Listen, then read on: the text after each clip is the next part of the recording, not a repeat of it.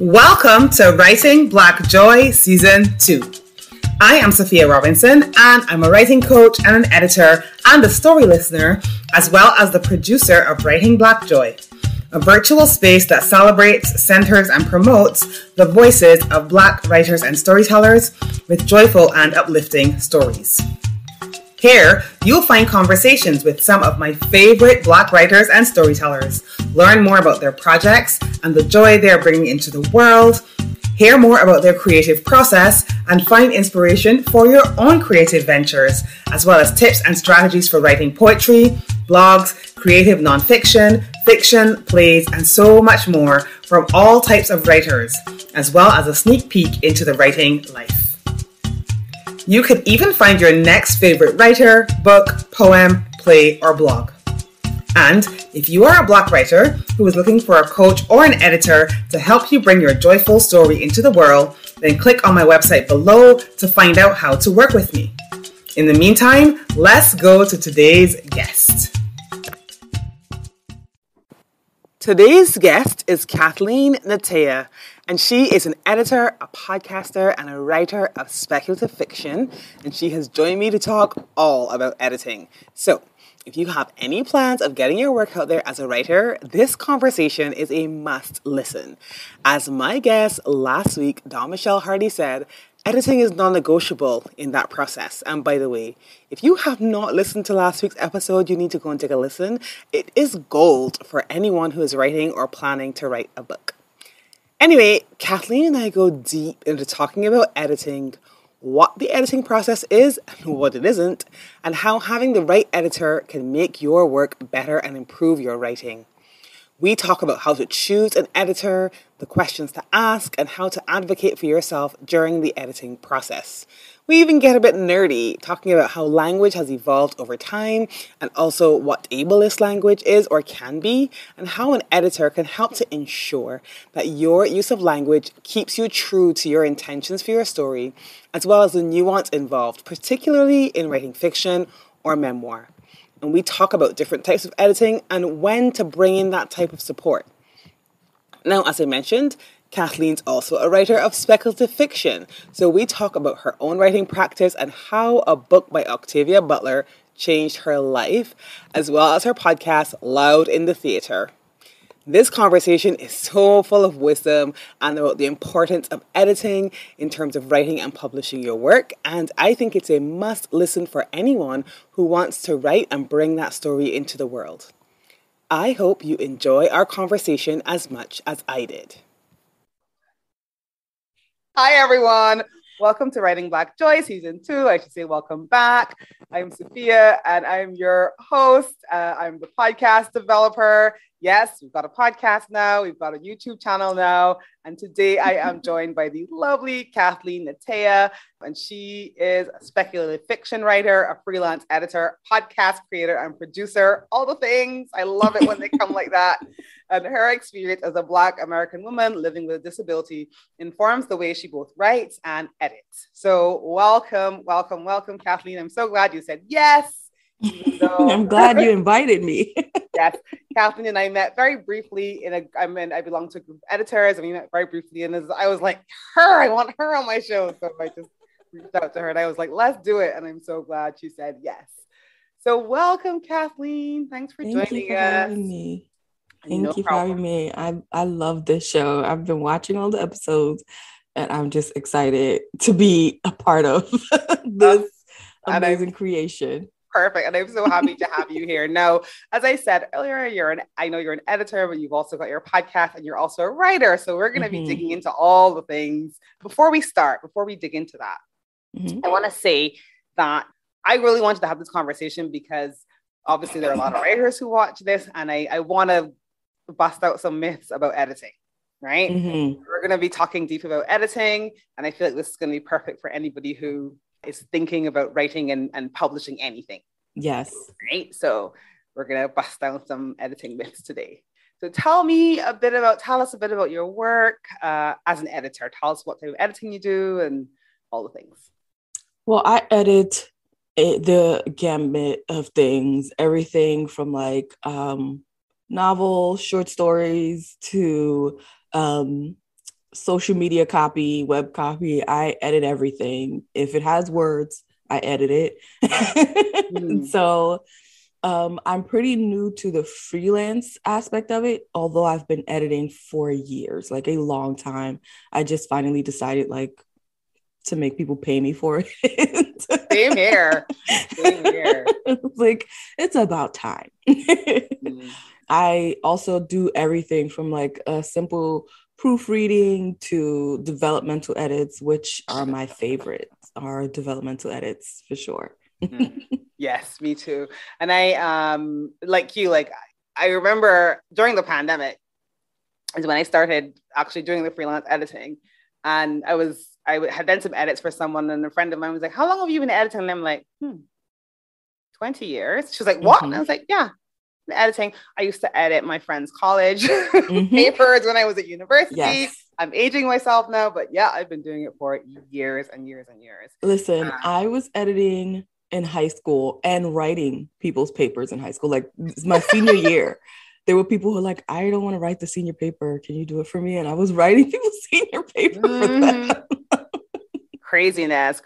So I know what you mean about having done it for so long. And then, I've done a few courses and stuff like that, obviously, but like, I've been doing it for so long. I think I almost took it for granted that it was something that, you could actually charge people for. So it's been great to kind of, get stuck into freelancing. Like I said, I've taken some courses and just try to provide more stuff to my clients. Now, you said your favorite is developmental editing. So we're going to dig into that. But before we do, I want to know why you think that joyful stories by Black writers and storytellers with Black characters, why is that important to you? You're as a writer, as an editor, as a reader, as a person who has a podcast about fiction, like why do you think that those joyful stories are important?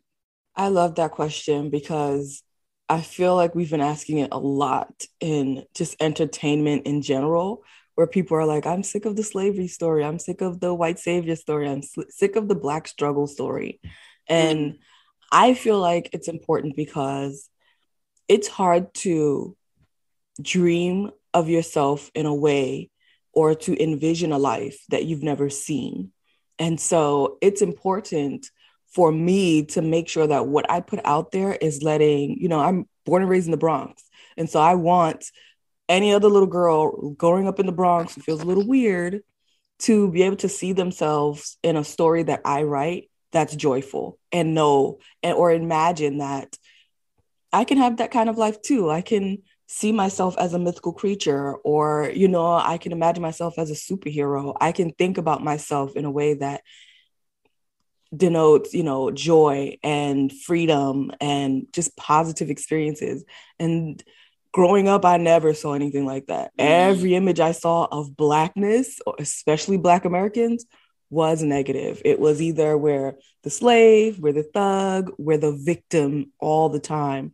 Yeah. And I know that as much pain as there was in my life, there was an immense amount of joy.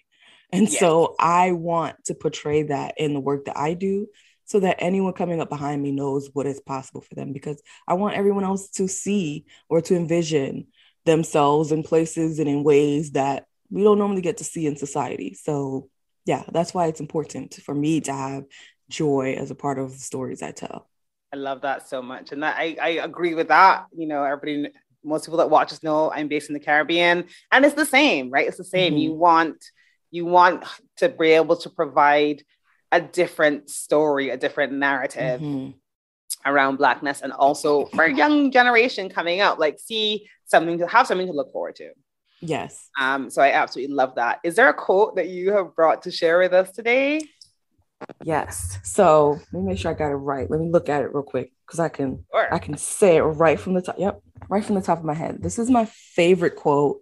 I have lived by this quote for practically all my life, and I feel like I'm finally starting to really put it into action. And it's focused. I'm a hustler, and my hustle is trying to figure out the best ways to do what I like without having to do much else. And that is by Yasin Bey, also known as Mos Def, the rapper / actor, my favorite rapper in the world. And I love that quote because is that not what every artist is trying to do? Trying to figure out how to do the stuff that they like, create the things that they like without having to do anything else. And that's it. Right. I love that. And I think this is actually a perfect lead into talking about editing. My sister and I had a long conversation. I have two sisters, two wonderful sisters. Hey, sisters, I know you're watching. I know you tell me you don't watch, but I know you're watching. And, I know you're looking. I know you looking. I know you checking. And one of the things that one of the sisters I was talking to today and I were talking about is just in terms of writing, like so many writers tell me that they think they can write a book by themselves, right? And they're afraid of the editing process because they feel like they're going to get lost, like their voice is going to get lost. They have this idea that the editor is going to just come in and bulldoze in and remove them from their work. And I find this especially with, so I can speak about Black writers, but I can also speak about Caribbean writers. Very recently, I was having a conversation with a local writer here, and she did her master's in, I think it was in creative writing, either in the UK or the US, I can't remember. And, she was saying she wanted to write a book that had in a Caribbean dialect, right? Each island tends to have their own dialect, their own patois type of thing. And kind of being told, like, you need to write in standard English, blah, blah, blah, right? And so I get that. I think a lot of, I know it happens for Caribbean writers if they're abroad or if their work is being read or published abroad, having this concern that what the essence of it is going to be removed by the editor. And so they have a fear of the editing process, or they don't even think that an editor is necessary. They can do it themselves. They can get a friend to just read through it and that type of thing. So I'd love to dive a little bit deeper into that. We get two editors together, so you might get a bit nerdy, but I'm okay with that. Kathleen is okay. Be prepared for the nerds to jump out. Get ready. But I know, like I said, how do you describe the editing process to clients or to people who might ask, what is it? The first thing I would say is editing is a suggestion. You're paying us to suggest things to you. Nothing we say is written in stone. You do not have to take any of our advice. If you feel like an editor is giving you a suggestion that does not feel true to your characters, that does not feel true to your story or to you and your voice as a writer, you can absolutely disregard it and move on to the next suggestion. It's your work. And I will say, though, that it's a valid fear because I've experienced working with people like that who felt like if you weren't writing like Shakespeare, then you were not valuable as a writer. And so I completely understand having that fear that someone is going to try to impose themselves onto your work. But like I said, it's all suggestions and you don't have to take anyone's ideas or thoughts about your work seriously. You don't. No. And I think that's so important. I had a really good, when my first book, which I self-published, I had an amazing editor.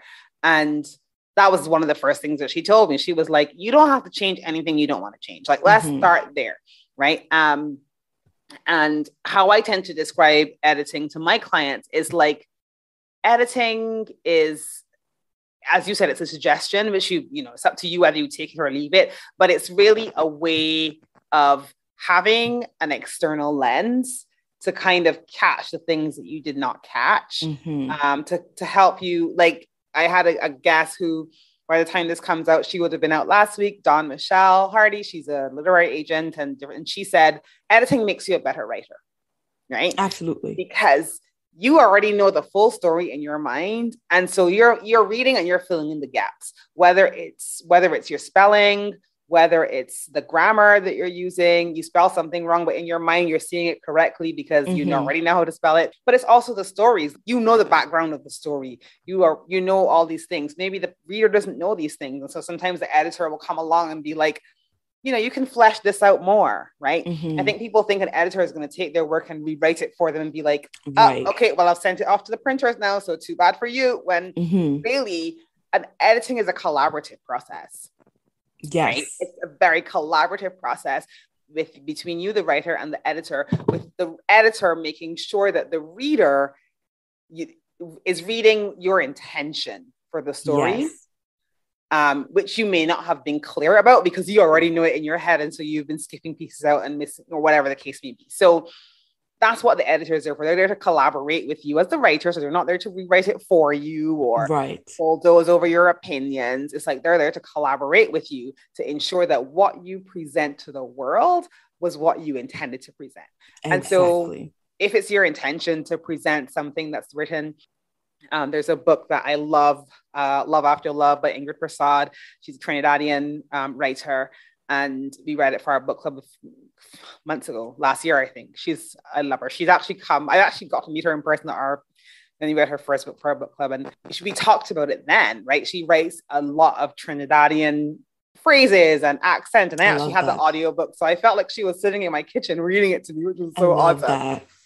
And that is it. That is the book that she wanted. That's the experience she wanted the reader to have. And to me, an editor is there to ensure that the reader has the experience that you want them to have. A good editor. Yes, a good editor.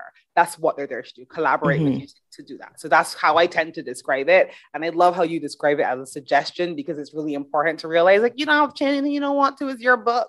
Right. And trust me, there are times when we might be telling you the right thing and you're like, I'm not with it.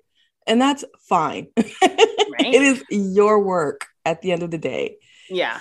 And there may also be times where I need you to explain it to me better so that I can do a better job of helping you bring that work into the world. Another way I like to think of editing is, like, I know everyone's wearing their wireless headphones now and their earbuds and blah, blah, blah. But there was a time when we all had wired headphones connected to our device and then connected to our ears. And no matter how hard you tried to put that thing in your pocket neatly, by the time you pulled it out, it was a jumbled up mess. And to me, that's the writing process. No matter how neat and clear your story is in your head, by the time you get it to paper, it's all over the place. And you may be putting your best effort into making it organized.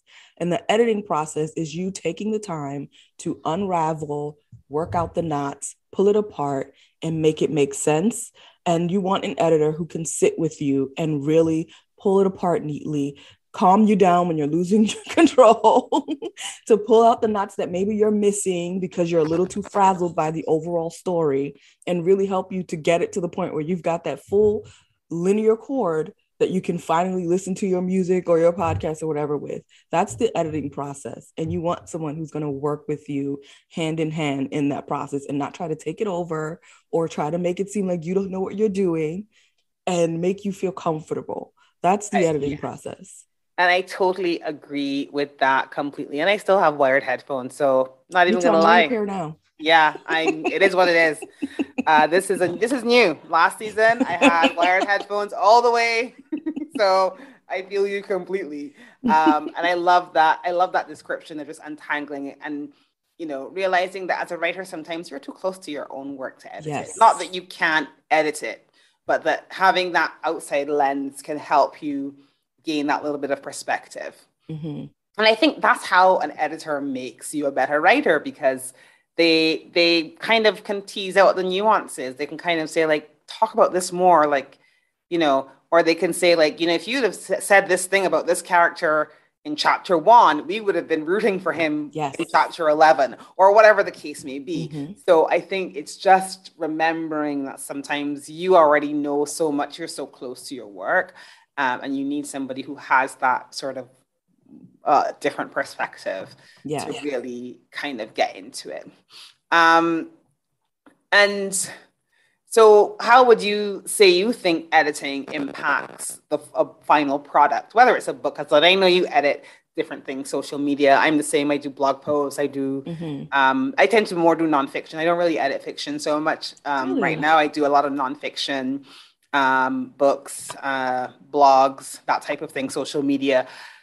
Not for any reason other than I feel like I only read certain types of fiction, and I know that this is going to be a whole other conversation, but books have a rhythm. They have a beat, right? And I feel like I don't always know the rhythm and the beats for, like, I wouldn't do science fiction because I don't read a lot of science fiction. I wouldn't do fantasy because I don't read a lot of fantasy. And so to me, I don't think I would do it justice to the writer without knowing the rhythm and the cadence and the beat that a book would have. So I don't, but I know you've got a lot of experience with those things. So I'm curious, how do you think, or how do you describe the impact that editing has on the finished product? So I feel like the real storytelling happens in the editing process. And so I feel like the impact it has in the finished product is that the real story is going to be told after editing. You don't have the real story the first time you get it out on paper. You don't really have the full understanding of your characters or the arc they're going to have. You don't really know that story until you've edited at least 10, 15, 2,000 times. Once you have gone back and forth with that work, whether it's with someone else or on your own, that's when you're like, okay, now I know who these characters are. And I know for a fact that in chapter 3, when she said that one line of dialogue, that was absolutely not her. And I need to change that. And you cannot know that until you have the editing process, to me. I totally agree with that. I even think, like, I always, one writer I do like, Neil Gaiman, and I remember him saying that, like, sometimes he's halfway through a book before he knows what the book is even about. Right. And so don't believe, that's why I tell people, like, don't write and edit yourself. Even there's some people who, like, they can't get past chapter 1 because they keep going over it and trying to get it perfect. And I'm like, you can't perfect chapter 1 until you've written chapter 12. Yep. So don't even try it. Don't even go back. Just write forward. And then that editing process will even assist you even greater in getting chapter 1 perfect. Now that you've gotten to chapter 12 and you actually understand what chapter 1 is really supposed to be. Right. So once you get to know your characters, once you're at the end and then you figure out what your ending is, and then you're like, yeah, all that stuff that happened in chapter 1, no, that's not really what's supposed to happen. Let me go back, now that I've finished, let me go back and make this the book it's really supposed to be. And I absolutely love that so much. Choosing an editor. So we've already talked a bit about the editing process and how collaborative it is. And maybe, I know a lot of, and this is no insult to people who, how they advertise their work, but I always, I'm in a groups of writers, and sometimes people are like, I want an editor, and somebody's like, oh, just go find somebody on whatever website. I won't give the name away. And it's kind of like more of a focus on cost. Right. But I feel like there's so many other things to consider when you want to choose an editor. What are a few that you think would be really helpful for any of the writers watching? One thing I want to say is, as a writer myself, it is 100% okay for you to vet an editor. Take your time, ask them questions, find out what types of books they like to read, what types of things have they edited in the past, what are their feelings on, dialects and in dialogue, and know those things before you give them your work, because you want to make sure that you have someone who's editing your work that not necessarily sees the world the way that you do, but respects the way that you see the world and understands that you're putting bits of yourself into your work. And so there are things that they just cannot fully critique or understand because it's something coming from you.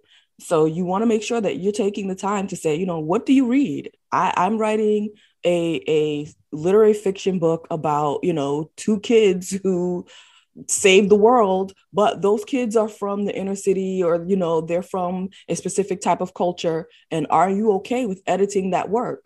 Do you understand the nuances of that culture? And if you don't, will you take the time to have conversations with me about those nuances before making final decisions about what you think should be changed and what shouldn't? Those are the things that I would suggest greatly. Yeah. And I love that so much. That brings us to something that, you may dive into a bit deeper later on, but I think that understanding, when I talked earlier about the fact that books have a beat, they have a cadence, they have a rhythm. There's a friend of mine who's in my book club, and she did this challenge where she was reading books from all over the world. And one of the things I remember her saying is, like, books from different cultures, they carry a different blueprint, for lack of a better word. Like, you know, if you read a love story that's from a Western country, it's like girl meets boy, girls, like, you know, if you watch a Hallmark movie, you know what I'm talking about, like girl meets boy, you know, just had a breakup, blah, blah, blah, whatever the case may be. Then she's they have looking to make a change in her life. To make a change in her life. Exactly. And it's like, it's act 2. There's a misunderstanding. And the reality of it is, when people are reading those books, sometimes they are actually looking for those kind of like hallmarks, right? They're looking for those sort of that not beat. They know, you know, it's like a superhero movie. You know that there's going to be a secondary character who's probably going to betray. You know, they're going to start off good and then they're going to be bad. They're going to start off bad. Like, there are all these different markers that are sort of, they make it feel familiar, right? Yes. If you go and read a book from a different culture, sometimes part of the reason it feels so weird is because it doesn't follow that structure. It doesn't follow that sort of cadence. It doesn't have that rhythm. And so especially for somebody who's from a different culture and you are writing a book that you want it to feel familiar based on the type of books that are coming out of your culture, you want an editor to understand that and not to say, well, this has to be here and that has to be there, because they're coming at it with the lens of, you know, from this particular culture. Right.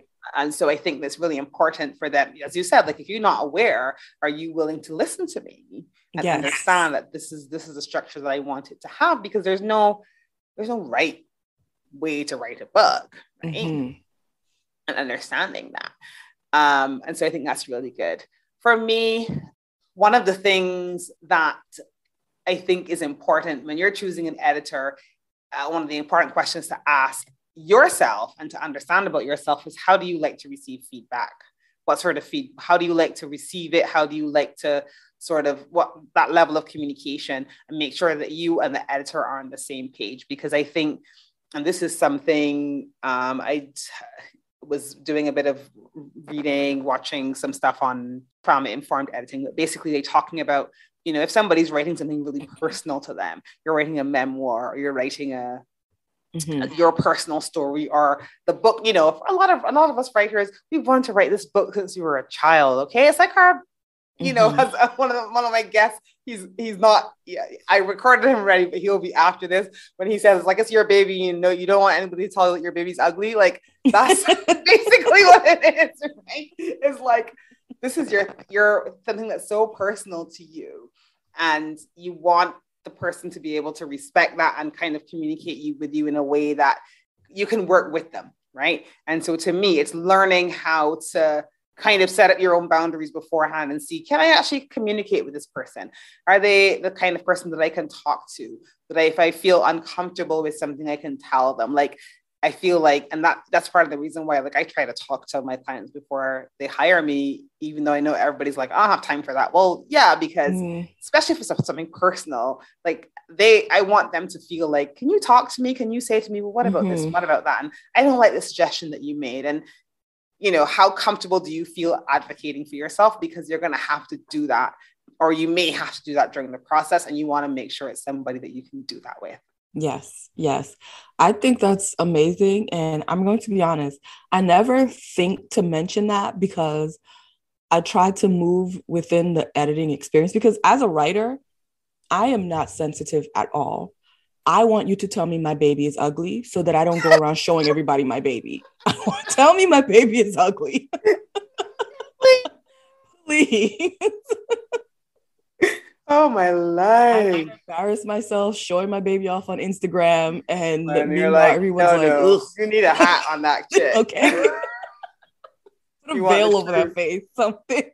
You want the truth. Exactly. And my feelings will not get hurt. They never get hurt. But I have had the experience where I wrote a short story about my experience with my father, who was an immigrant from Jamaica.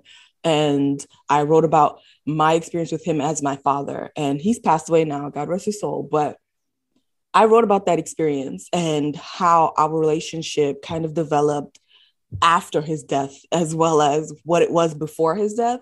And I handed it to someone to edit, who has had a very traumatic experience with their own father. And she could not objectively edit that work because in her mind, there was no redeeming my father for any of his flaws or his mistakes because she could not redeem her own father. And she just could not see my work the way that I had written it from my experience. She could only see it through her own experience, which is fair. And I feel like that may have been my mistake in giving her that work because I knew that about her past. And so I should have known better than to give her that work. And she wasn't an editor. She was a writer friend that I just said, hey, take a look. And listen, this is why you need a real editor. Why you need a real editor, objective person. Yes. And also somebody who would say, I can't edit this. Yes. Right? Yes. Somebody who's professional enough to say, yeah, no, I'm not editing this. And there's some things that I will not edit. Same. Absolutely. There's some things I'm just not, I know that I can't handle it. It's not for me. My emotional state will be impacted greatly. And so I'll let you pass that on to someone else who can do a better job. Who will do it justice, who will really do a service to your story. Yes. So that's such a good example to give. I just wanted to let you know how you can support us over here at Writing Black Joy. Firstly, you can join our Patreon community over at patreon.com/Sophia Robinson, and you'll find the link for that in the show notes. When you sign up over at Patreon to support us, you will get the opportunity to join our monthly group coaching calls and workshops that we'll be holding exclusively for Patreon supporters. So come on over and join the party. It's so much fun over there. Other ways you can support us: hit subscribe here on your podcast or over on the YouTube channel. You can also leave a podcast review, like our YouTube episodes, and share us with your friends. You can head over to our website and sign up for our mailing list, www.writingblackjoy.com. Also, follow Writing Black Joy over on Instagram at Writing Black Joy. All of these will be in the show notes. Thanks so much for listening and for supporting our show. What are your thoughts? This is a bit random, but this is based on a conversation that I was having with some other editors, the same group that we were part of before you joined it. We were talking a bit about how language has changed over time. And this is something, I don't know how much you know about Enid Blyton, because I know that's more of a British thing, but I grew up reading Enid Blyton books, right? I grew up as a child reading Enid Blyton books, loved them then, still love them now. But it's very clear that they were written in the 1940s by a very privileged white person in a time when this was the dynamic, right? And so a lot of the things that she has written about and talks about and the way she talks about them, the language that she uses would probably not be appropriate now at all. Right. Like that's just the way it is. And language is changing all the time, right? I think our sort of the nuance, our understanding of it is changing all the time. How do you communicate to writers, if they've written something that you think to yourself, well, that would probably be offensive right now. If you see what I mean, I don't know how else to say it, but how do you tend to handle that? I'm just curious. I come right out and say it. I mean, I'm gentle about it. There's, I don't know if you know the Hilary Duff song With Love, where in the song, she's just like, say what you need to say to me, judge me and criticize me, but say it with love because, remember that you love me. So I will do it with love if I know you and I know that your intention is not to be disrespectful or insensitive or racist or sexist or any type of phobic or ism. If I know you and I know that you don't intend that, I have no problem saying, hey, so this wording right here, it can imply this thing. And I don't know if that's your intention. Maybe look into changing that or do a little bit more research behind what that really means, that phrase really means. And I've done that before. And the person was like, oh my God, thank you. I didn't even realize. I did the research and I saw what it means and I completely took it out of everything that I write. I will never use it again. But you will have someone who's like, well, I don't see what the big deal is. And if that's the way you feel, I'm not the editor for you. That's what I was going to say. And I know, something I would have read it in the bio and, something that would have been mentioned off the air, but I know you in your bio, you said that your sort of experience, both as a Black woman, as somebody with a disability, it kind of it shows itself up in your editing. So then how do you find, because I know, something that I'm more aware of now is even very ableist language and things that are concepts, ideas that are very ableist. And I think that's even, it's not a new concept, but I think it's something that a lot of people may not be familiar with. So again, I'd love to hear your take on that a little bit, as that's your experience and you're sort of more familiar with that. Yes. So I have lived my entire life with depression, anxiety, obsessive compulsive disorder, ADHD, sickle cell trait that the great gift that my father gave me, sickle cell traits. And so I understand what it's like to read something and especially when I see someone who's like, oh, she's so neat, she's so OCD. And I'm like, yeah, that's not okay. That's ableist language. And I have no problem saying that is ableist language, because being OCD is not just wanting your room to be clean. That's not what OCD is. Or someone who's just like, oh, I can't focus today. It's my ADD. And it's, first of all, ADD is not a phrase that is used anymore. It's ADHD. That is the blanket term. And it is a spectrum. And you just not being able to focus today because you're having a bad day is not that. And I feel like being able to not just, you don't have to have the experience of it to speak on it.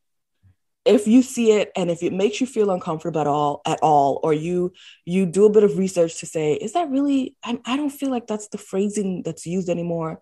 Let me look it up. Let me Google it. Let me read a little bit and get back to this writer and say, so I did some research and I don't think that's the way people are describing this issue anymore. I don't think this language that you're using around it is appropriate anymore.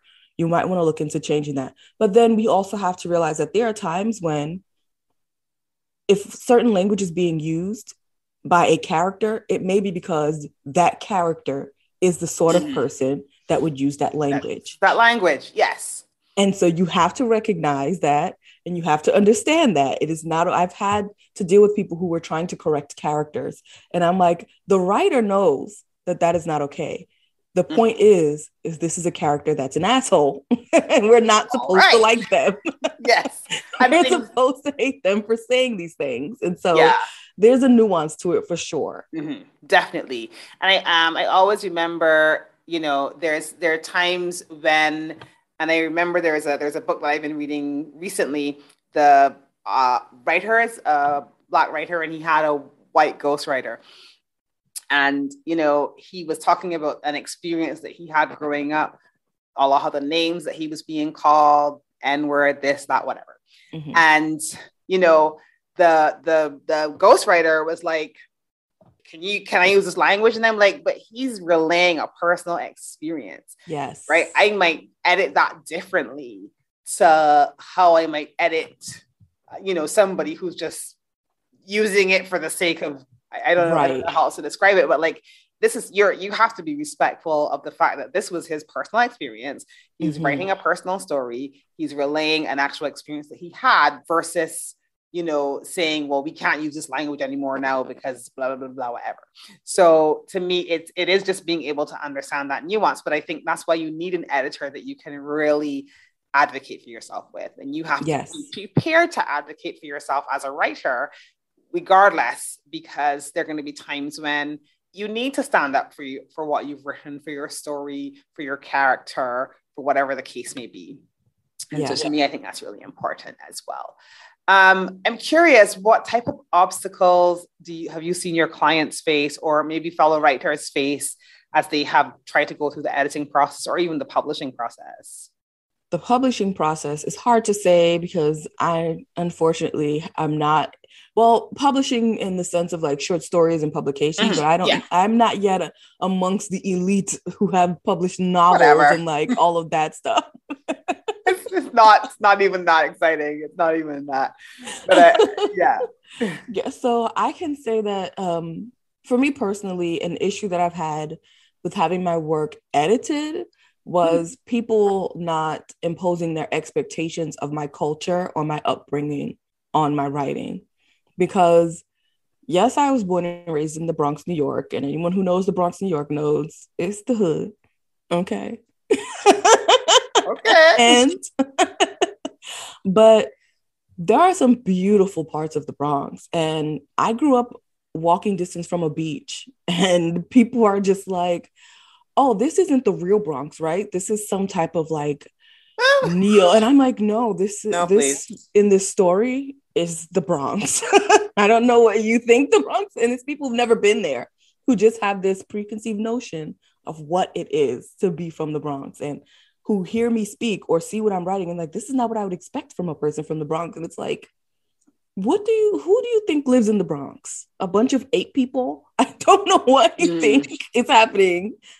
No, but I think, like, to me, that gets to the heart of even, why I kind of did this series, but like why I think I called them, I always talk about everyday storytellers, and I talk about the fact that you want people to tell their stories, and telling their story. You don't have to write a book to tell your story. You don't have to have a short story published in a journal to tell your story. You don't have to have a blog to tell your story, or be in a theater, or whatever the case may be. Have a podcast, whatever the case is. To me, that's why I call them everyday storytellers. I'm like, these stories need to be out there, because the reality of it is, I think that real stories can smash a lot of stigmas and stereotypes. Yes. Right. And that is what is so critical about having these different stories out there. Again, talking to my sister this morning, I was saying, a lot of what is out there, it's out there because that's what was always out there. So before, there was a lot of self-publishing, and a lot of the internet allowed people to have their blogs and Wattpad and Medium and Vocal and all the different platforms that you can kind of share your writing on. And you can share your writing in so many ways. You don't have to have a blog. Go and get a Medium account. Go and sign up for Vocal, or whatever the case is. But that's a separate point. Before, there were all of these things, and there were so many more gatekeepers. It's kind of like people always published what they always publish. And so you just get these reinforcement of these stereotypes and these stigmas of like, people from the Caribbean, they're like this. People from the Bronx, they're like that. People from wherever. And one of the examples that she and I were talking about, one of my future guests, so you're going to be hearing from him in a couple of weeks' time, Philip Robinson, also, yes, relation. And nice. Wrote a book called Nia and the Kingdom of Celebration. That was his first children's book. And he wrote it for his daughter, because he wanted to write a daughter about a royal family that was like dark skin, Black, so that she could see herself reflected in this book. He lives in the UK. His family, they're all in the UK now, but he grew up in Barbados with us. And,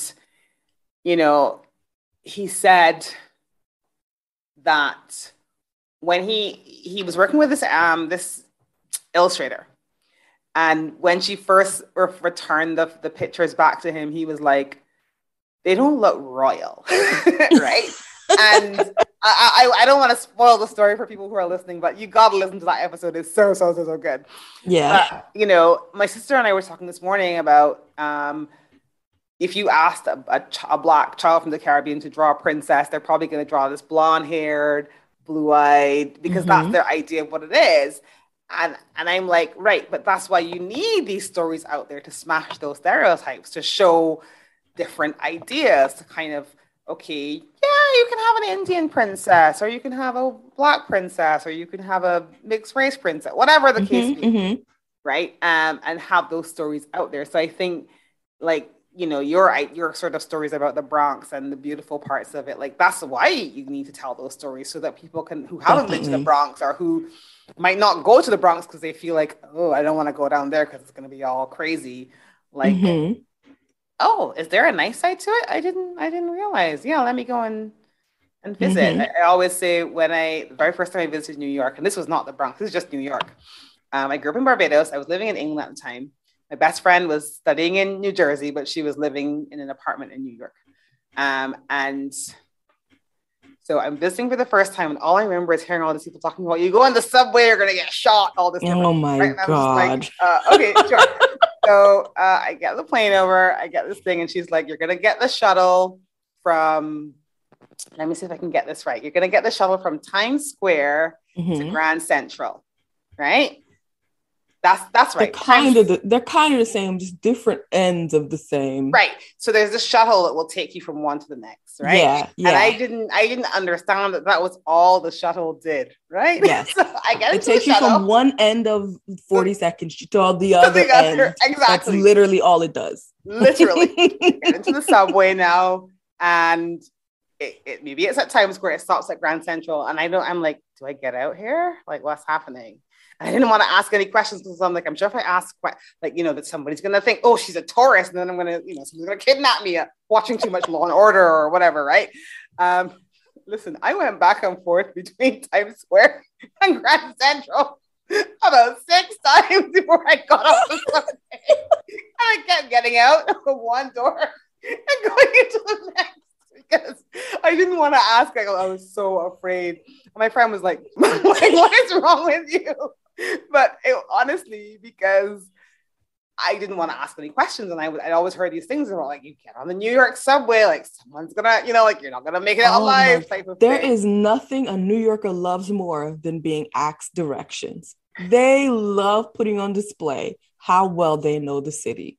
Yeah. And that's not what they don't tell you that on the news. So I love it that that we have so many resources now for telling these stories, and like people getting to know your hometown in a way that they wouldn't otherwise do it if all that was out there were like stereotypes and stigmas. So I think that's just a perfect example, and we just went on a complete tangent, but we're gonna bring it right back to my sort of semi-last question about editing before we dive into a little bit talking about your writing.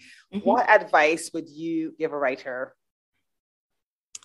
A writer who's looking for an editor, or just in general? Like, in general, a writer who may be looking for an editor, who may be afraid of the editing process, who may be like, yeah, I don't want an editor. I don't need an editor. That's too much money, or whatever the case may be. What advice would you give a writer who's curious about the editing process? I would say, number one, I know that as a writer, we put ourselves completely into our stories. We pour ourselves into it, but there is a point where you have to let the story go and put it into the world and put it into someone's hands, and understand that someone's critique or edits of your work is not personal. It is not about you as a person, and it is not about your skills as a writer. And the goal is always to make it the best it can be. Don't take it to heart. And I know it's easier said than done, but I'm telling you, that has been the best thing that has happened to me as a writer, is to know that, oh, you don't like that story? All right. That's all right. Yeah. That's cool. It's okay. It's fine. Moving on. There are literally billions of people on this earth. At least one of them is going to like your work. Yes. And at the end of the day, you don't like everything you read.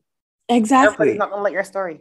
Exactly. That doesn't. And so you can't expect everyone to like what you write if you don't like everything that you experience. No, never. Absolutely not. This is just the way it is. You're not going to like everything. Everybody's not going to like everything. It's just how it is.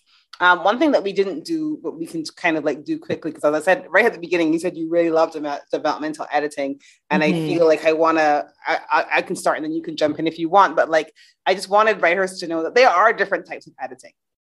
All right. So I always describe developmental editing, like to me, that's a real co-creative process of like, you may have a bunch of content. Maybe you've got blog posts, maybe you've got like bits of a story from here or there. You've got ideas, you've got things in your journal that you've been writing down. Like you've got a fair amount of content, and the developmental editor works with you to kind of bring the story together, bring the draft together. What would you add to that?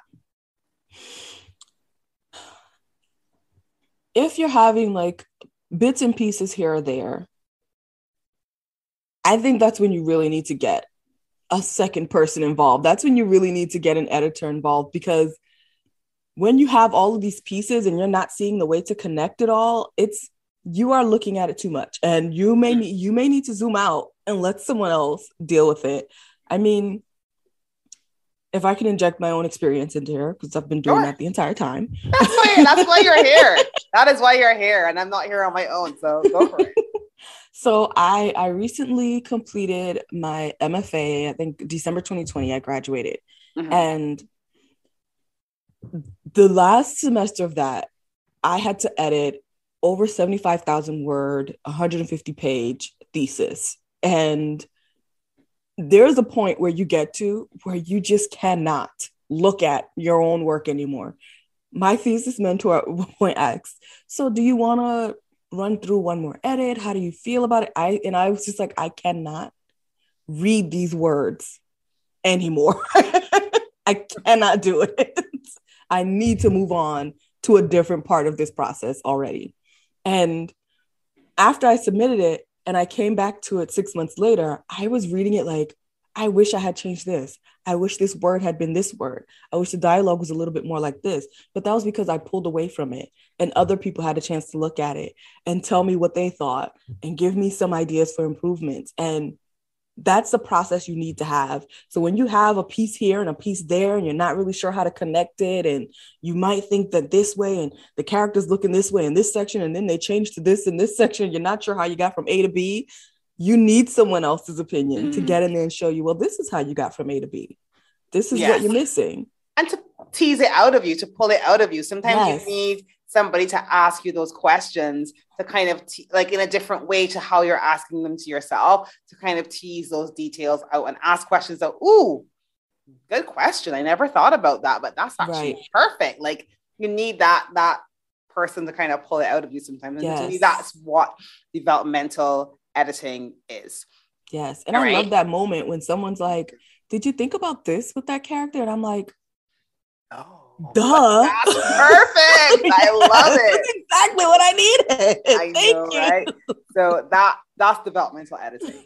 And so that's something that you will do before you're even finished the piece, right? Oh, yeah. So then you have, and I realize different people, different sphere, they call it different things. They may call it copy editing. There's line editing, that type of thing. And I feel like, so that is, to me now, that's with a finished draft, right? So you finished your draft, you've kind of gone through a few edits yourself, and now you're giving it to someone else to kind of do the first broad edit. And to me, copy editing, structural editing, whatever you want to call it, it's like the person looking at the book and ensuring you have coherence, cohesiveness, continuity from one chapter to the next, from the beginning to the end. The example that I always give you writing nonfiction is like, you might decide, I'm going to write this book for moms. I'm going to write a book for moms, and I'm writing all this stuff for mom. And then by the end of it, you're talking about pregnancy. And it's like, did you mean to do that? Did you mean to be switching kind of like who the focus was on? Maybe you want to switch these around so that you start talking about pregnancy and then you end up talking about moms. Maybe you don't want to include this piece. Maybe you just want to keep the mom bit here and pick the pregnancy, like how make sure that the book is cohesive and coherent and the content, you don't switch context from beginning to end, that type of thing. Yes. Right. So that to me is more like that structural piece. So you've got a finished draft now. And the person is just helping you to ensure that the reader has this great experience of reading from start to finish. And it kind of is what you want it to be. Right. I don't know if you want to add anything to that. Yeah, I think that's a perfect way to describe it. It's definitely making sure, if you started out writing in past tense in the beginning, you didn't suddenly become present tense in the middle and then go back to being past tense. And you want someone else to look at that and see that. And that's definitely what, line editing and copy editing can do, is they really take their time and they're going through each and everything that you say and making sure that what you're saying makes sense and connects to what you intend to say. And it is what you intend to say. And I always say, like, I've been blogging for a few years now, and I started audio recording my blogs, and even reading them out loud, I was catching my own mistakes. Right. And so I'm like, that's, to me, like an editor can do that on a larger scale, because it's hard for you to catch your own mistakes. And so they're looking at that's, it's called line editing, because they go line by line. Like, did this sentence make sense? Like the paragraph might have made sense, but this doesn't actually make sense. Like it doesn't actually fit here. It doesn't make any sense. Is that what you meant to say? Was this a typo? Did you miss out a word? Like this doesn't actually make sense. And when you read it, because you know what it's supposed to say, you just glossed right over it. You don't even know that it's there. So that's what the line editing to me process is about. Yeah. And not just that, it's just like in this conversation, how many times have we gone off on a tangent? You do that in your writing. And you want someone to catch those tangents and say, hey, you got a little personal right here. Yeah, I don't think that was supposed to happen right there. Bring it back. Take that out. I know, right? or vice versa. One of my guests from season 1, Maria Colmore, she talked about when she had written a book for entrepreneurs, and the editor was like, maybe use some personal stories, personal examples here. And she was like, nobody wants to hear my personal story. I'm like, yeah, they do. No, we need it there. Yeah. So even to kind of make those types of suggestions to bring in, that type of thing, and how can you bring it in to give an example without kind of going off point. Yeah. Right. So to me, that's what the line editing, the copy editing, because there's lots of different ways to describe it, but that's what that process is. And then, finally we talk about proofreading, which is, I think, the thing that everybody thinks about, the typos and the grammar and the, that type of thing. And that's a different thing. There proofreaders aren't supposed to make structural corrections. They're not supposed to say, put this here and put that there. They're really there to they really should be dealing with a finished. In fact, I remember learning a while ago that it came from the newspaper, like the media newsprint era, where the person was proofing the layout. And so they're like, your book should actually, if it's a book, it should actually be laid out when you're proofreading it, so that you can make sure that, you don't end up with sentences like half a word, like that type of thing. So even little things like that, the proofreader can catch. And so that's why sometimes you will write a book, the person will proofread the thing on the computer, then you'll go and have it laid out in the book, and then you'll get the book draft back and you're like, it's a totally different experience. It's like a totally different book.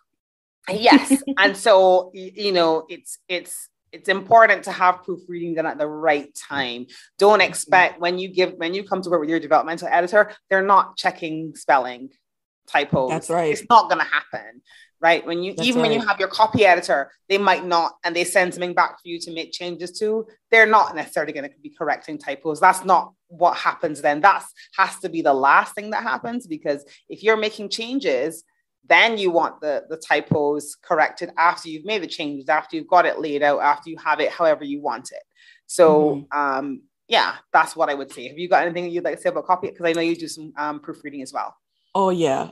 With proofreading, it is definitely something that should happen when you're already at the point where I'm ready to start submitting this. I'm ready to start, and I just want to really get this as clean as possible, because the developmental part of it, I don't care how you spell your words. I want to make sure you are telling the story. That's what the developmental part is. And then the copy and the line editing is making sure that it's coherent. And like you said, it's cohesive and it's neat. And then you get to the proofreading. It's like, we want to prove to people that you can read, that you know how words should be spelled and where punctuation goes. And that is it. And if I'm completely honest, I hate proofreading. I don't do it. I hate it. I won't. And that's something that I will, I will hire that out. Yeah. I absolutely hate it, because I'm like, as a writer, I don't care. I do not care if my punctuation is okay. I do not. Did my character make sense to you? Did they come off the page the way I want them to?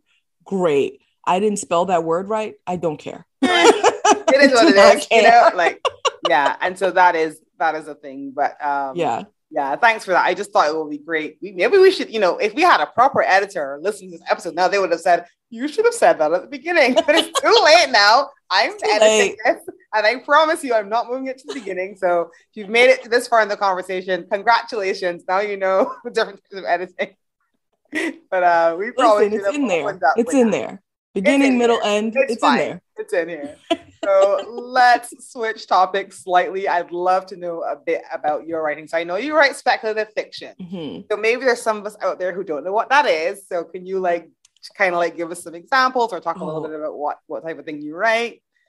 Absolutely. I love talking about speculative everything. Yes. So speculative fiction is generally horror, sci-fi, fantasy, and all of the subgenres in between, and all of the ways you can mix those genres up together. And I absolutely love everything speculative. How did you get into writing it? Was it something that you always used to read? Or, I mean, I guess maybe you still read it now. Like, how did you get into that? Yeah, I always read speculative fiction growing up. My favorite writer as a kid was R.L. Stine. I loved Goosebumps. You give me Goosebumps and you have made my day. One of my favorite books as a kid was called Home for the Howlidays. Howl as in a wolf howling. And I just have always loved it. I love horror movies, and fantasy and sci-fi is like my favorite subject all around. But writing it, I never used to do. I always felt like, and this is probably going to sound ridiculous, but I thought that as a Black woman writing, I was only allowed to write like Toni Morrison or Zora Neale Hurston. And I didn't think that I had permission or the right to write characters that were anything other than a struggling Black woman. And it wasn't until in undergrad when I took a class where we would read a book and watch a movie and compare the themes and the way the stories were told in the two. And that professor gave me the Parable of the Sower by Octavia Butler. And that book blew my mind. It was like, oh, wait, I can write a book about like a Black girl who starts her own society and religion in a post-apocalyptic world. I can do that. I can write books about vampires that are Black girls. Okay, wait a minute. What is this? Hold up. What is this? Wait a damn minute here. What's going on? And that completely, from that point on, I have not written anything other than speculative because it completely changed my life. I wish someone in middle school had handed me an Octavia Butler book, because I don't even know who I'd be at this point if I had had that information just a little bit sooner. Just a little bit. Yeah, I love that so much. And I think I love that permission giving. Yeah. Like, we forget how, doing something different gives other people that permission. Yes. To do it as well. And I'm so happy that you had a professor that was able to introduce you to that. We have there's a lady, Barbadian lady, Karen Lord, and she writes sci-fi as well. She used to teach my sister at school. Like, it's so random. And I met her again. She came to our book club. And it's been so nice. It was so nice meeting her, as you said, and feeling like, oh, like, I can write sci-fi. It's not just for old white guys or whatever. Exactly. Like, you can write whatever you want. I might need to hire you as my developmental editor, because I started writing this superhero book last year, and it's kicking my butt right now. Okay. Yes. So we're gonna have to talk about that off air, but let me tell you, it's hurting. It's hurting. But I just wanted to. I'm like, oh, what if I wrote about superheroes who are women in their 40s, right? I'm not even gonna give it away, but the ideas just appeal to me so much. I can't. Please, even if you don't want me to edit it, just please let me read it. I want this story to exist. Please. So finish it. Yeah, I'll tell you all about it when we get off the air, but I want to finish it so bad, but I'm in my own head, because I think a part of the problem is, when you grow up reading something, like you talked about growing up reading Goosebumps and like reading that type of thing. And I think sometimes you get in your own head, like you kind of too perfectionistic about it, right? Like, I always wanted to write this epic fantasy. Yeah. And it couldn't just be a fantasy, right? It had to be epic.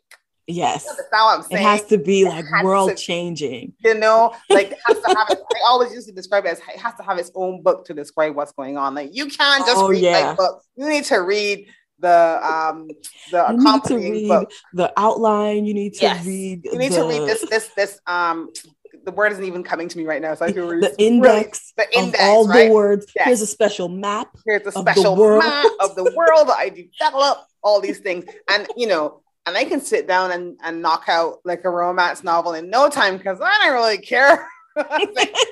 When it comes to writing the thing that I always wanted to write, like, I get in my head about it.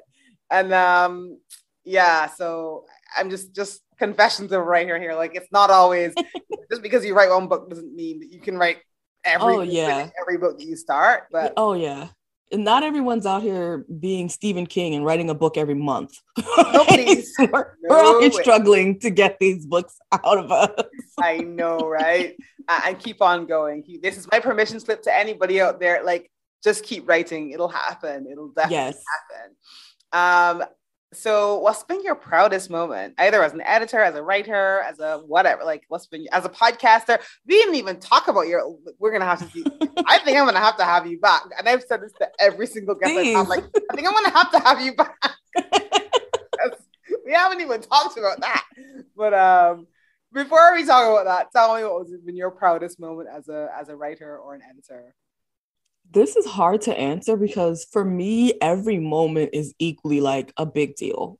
It's like, oh my God, I wrote for an hour today is as big a deal to me as, oh, I got that short story published somewhere. Like, they're equally great to me because I understand how hard it is just to write, just to get the words on the page. It's hard.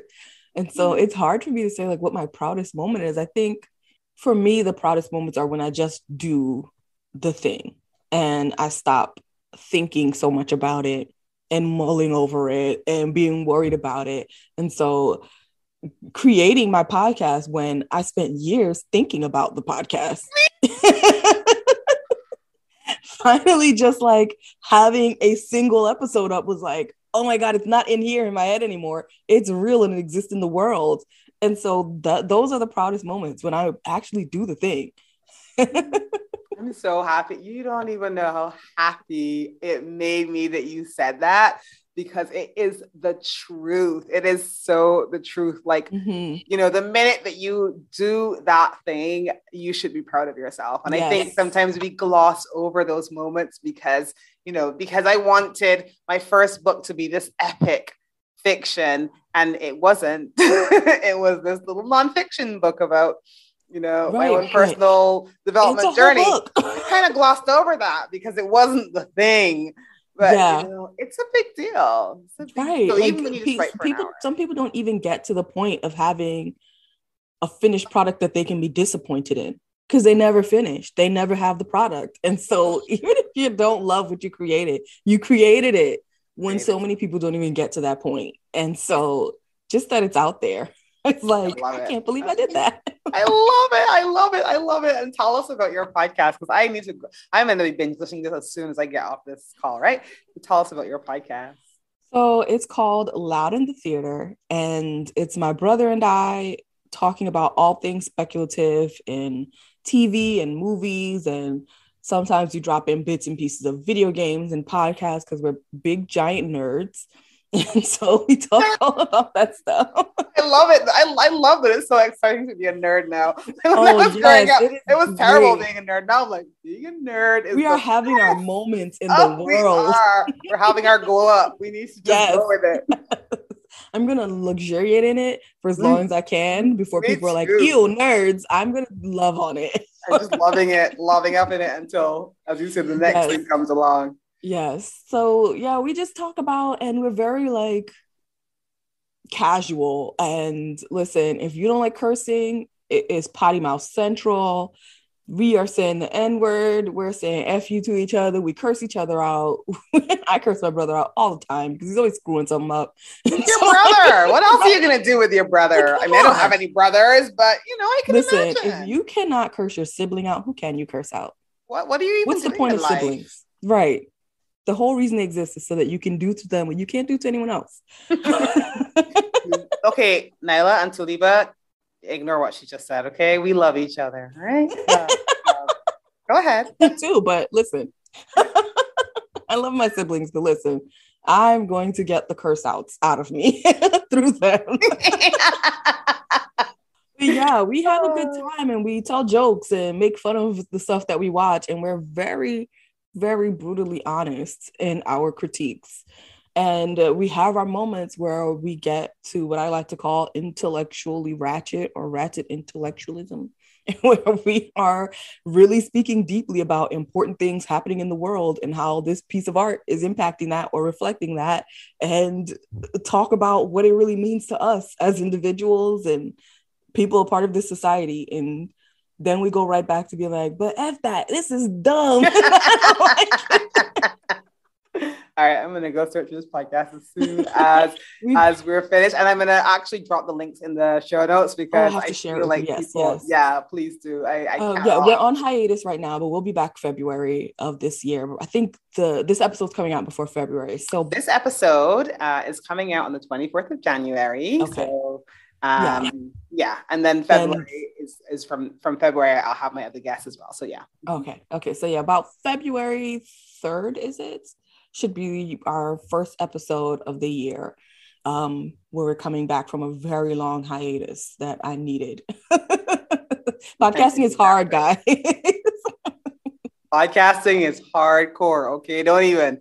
I tell you, I was saying, somebody was like, "You're gonna have a guest every week." I'm like, "No, I'm gonna have seasons because that is all I can handle." Yes. Season 2. Then season 2 is done. I need a minute, and then we'll have season 3. I highly recommend seasons, especially if you're doing all the work by yourself. I highly recommend seasons where you can take time to reevaluate, think about, plan, and get back to and take a break and breathe. A minute to breathe and also step away from it. Like, you know what you were saying about your thesis the other day? Like, I think sometimes we actually need to step away from the things that we create. Yes. Right. Yes. And I think about that even with season 1. I did it. I completed it. It was 11 episodes or whatever the case was. And I stepped away from it. And in stepping away from it, I understood, okay, this was what I wanted it to be. This was what it actually was. Actually, I like some of these things. I don't like some of these things. What am I going to do next season? How am I going to, like, sometimes you need to step away from the things that you create to get that perspective. Absolutely. So I definitely agree with that. And also I'm looking forward to your next season, and I'm going to drop all the links down in the show notes. And so, of course, we've been talking a little bit about what you love to read. It sounds like you love to read a bit of anything speculative. What's something you read recently that you you'd love to talk about or kind of just recommend to our listeners? Reading has been difficult lately. Like, I don't know if it's the pandemic, or once I finished grad school, I was like, ew, books. No, thank you. She says with a bookshelf behind her that is like about to topple over on her head. It really is. Oh, okay, just FYI, all right? I can see it. We can all see it, Kathleen. Don't even. This is true. I mean, reading books has nothing to do with buying books. They're two very different activities. Yes. Completely. Yes. It's like buying craft stuff is not the same as making craft. They're two different if you could see the mountain of craft stuff next to me, like out of the camera shot. Crochet thread over there. Okay. Cloth. You just can't listen. Because of the direction. Trust me, I live in that life too. It's really ridiculous. But I was like, this year I have to get back to reading. I miss reading, and reading really helps me as a writer because it inspires me. And so it's part of my creative practice. It's like I always read right before I write. And right now I'm reading my favorite book of all time, which is The Particular Sadness of Lemon Cake by Amy Bender. It's a magic. The Particular Sadness of Lemon Cake? Yes. All right. I actually make the world's best lemon cake. And so this is really interesting to me. Go. I'm listening. So it is about this little girl who around her 9th birthday discovers that she can taste the emotions of the people who are cooking in the food they cook. And it starts when she tastes her mother's depression in the lemon cake she made for her birthday. And it's a magical realism book. And so it just goes down the line of her life from that point on, and trying to navigate the world and getting to know these intimate details about her family members by eating their food and things she doesn't really want to know. You know what I mean? She doesn't want to know about the things her mother's dealing with emotionally. And it's big emotions that a 9-year-old can't really comprehend, but she's tasting it in her mother's food. And she's crying while she's eating the cake, and she can't understand, why do I feel this? What's going on? What's wrong with my mother? And how is she hiding these emotions from everyone? And it's just an amazing book. And it goes down the line of discovering all of these secrets of other people in her family who have like powers and who have been hiding them all from each other, and sometimes hiding them from themselves.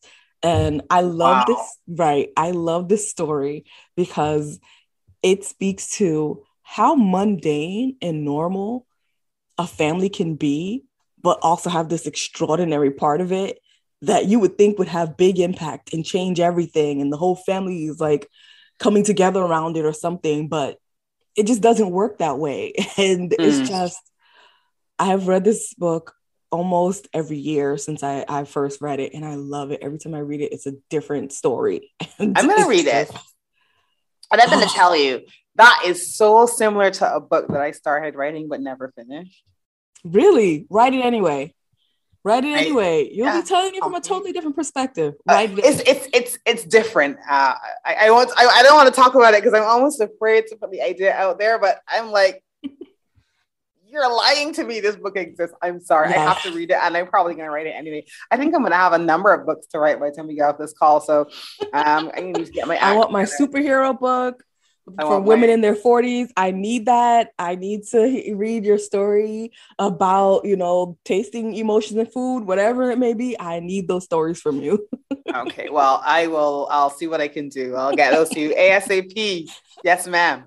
So I will do that.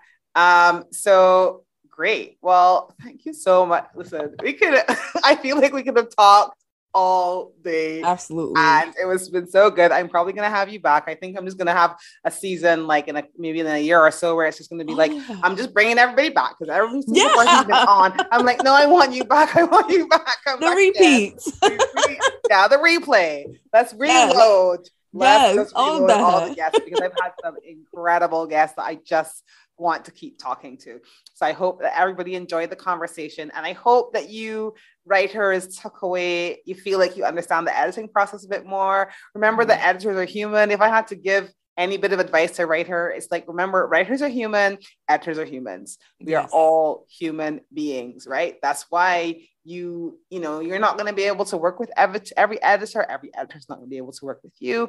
And as Kathleen said, someone's critique of your work is not a reflection on your writing. Absolutely. It's not at all. Not you can be a great writer and just have written something that wasn't that great. Or you can be a great writer that this person doesn't like. I mean, there are books that I always remember picking up this book that had like on the front, it was like, won all these prizes and whatever. And then reading, I was like, oh no, I left that book on a train in Germany. Yeah. I was like, oh no, please, I can't. No, not reading that. I have had that experience of thinking, how did you win these awards? It's just like, just not for me. I didn't like it. And that doesn't mean anything about your writing, right? And so as I said, remember, like, and one last thing I want to leave everybody with, any writers who are kind of hesitant about the editing process, something that I always remind myself of is every book I've ever loved has been edited. That's right. That is absolutely right. Every single one.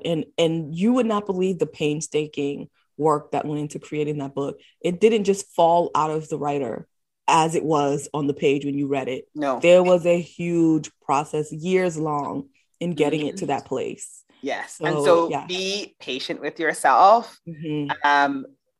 Remember that, like I always say, you can't write, or you shouldn't, or don't write a book alone. Like, it takes a community, it takes an editor, it takes somebody to lay it out and make it look gorgeous. And, it takes readers and people to, leave reviews and like the whole community. And so don't even attempt to write that book alone. If you want to partner with an editor, then do that. Find the right person for you and go right ahead. And if anybody thinks I'm writing this boss speculative fiction or whatever they're writing, and I want Kathleen to edit, you want to get in touch with Kathleen, tell us how the audience can get in touch with you. Oh, anywhere on the internet under Kathleen _Naytia. That's Kathleen _Naytia. I'm on Twitter. I'm on Instagram. I am not on Facebook. If you see me on Facebook, it's a lie. It's not me. I'm also on TikTok. I don't create anything on there, but you can definitely send me a message on there if you want to. Or you can go to my website, KathleenNaytia.com, and just send me a message on there, and we can get together and work on whatever you got going. I would love to work with you. If you're out there and you're listening, I want to work with you. Come on. Yeah. And same here. If you are writing that nonfiction book and you want a writing coach or an editor, give me a shout. You know where to find me. You found me here, so you definitely know where to find me. But everything is going to be in the show notes. If you're watching us on YouTube, thanks for hanging out in our living room, bedroom, wherever you are. If you're listening to us on the podcast, please, please, please hit subscribe. If you're on YouTube, please, please, please hit subscribe. Share it with a friend. And happy writing, folks. Thanks. Yes. Bye. Bye.